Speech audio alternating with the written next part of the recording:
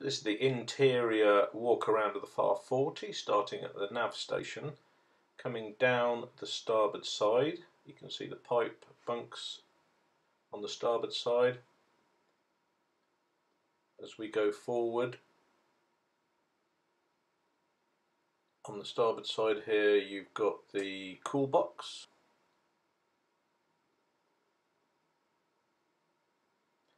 and through into the forward section of the boat.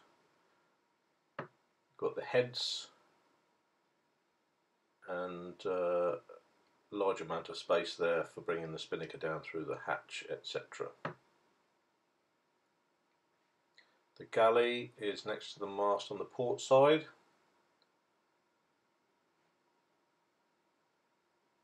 More pipe cots down the port side there.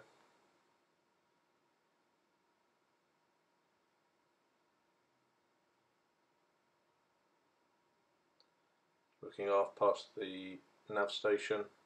The engine is underneath the main companionway steps, engine control panel and the companionway.